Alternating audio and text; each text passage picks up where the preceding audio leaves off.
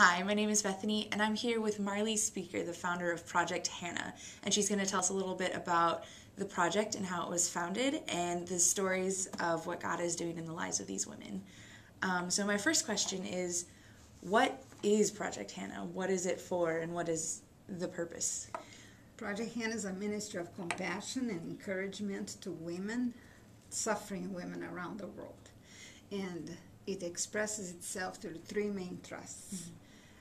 Radio programs, prayer, which is the backbone of the ministry, and awareness. So to pray more intelligently, you need to know what's going on. Right. So, and then we have also as a byproduct of this, a mercy ministry in various countries, prison ministries for women, adoption of AIDS kids in Angola, in Africa, and we are with our prayer movement in 109 countries. So wow.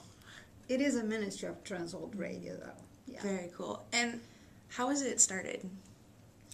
Well, I was stationed in Singapore with my husband as missionaries of Transworld Radio. And I saw this woman. She was dressed in black from the top of her head to her toes. And I was in a shopping mall. And I had seen those women on TV, on magazines, but never a real woman. And when I saw her, my heart just sunk because it was so hot outside. You know, Singapore sits in the top of the equator. Right. And when I saw her, I felt a holy anger took over me.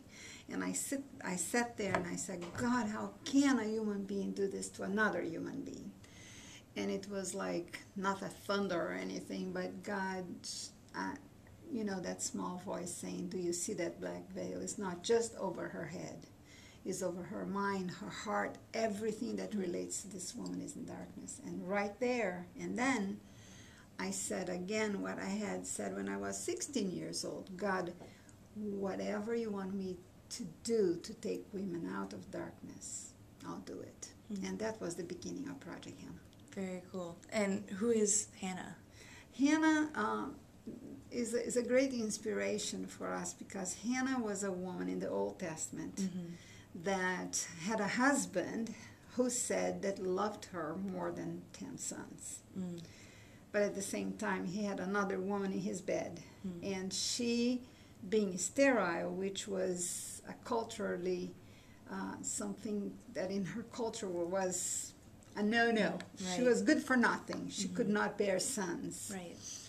And she was considered as a second-class citizen.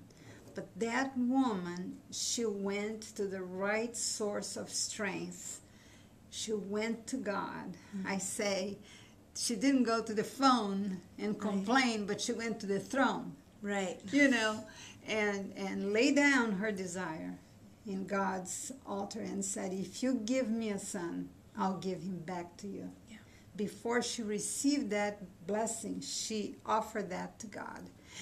And that woman, a second-class citizen, a woman that was good for nothing, she produced the greatest prophet, the greatest judge of Israel in her time.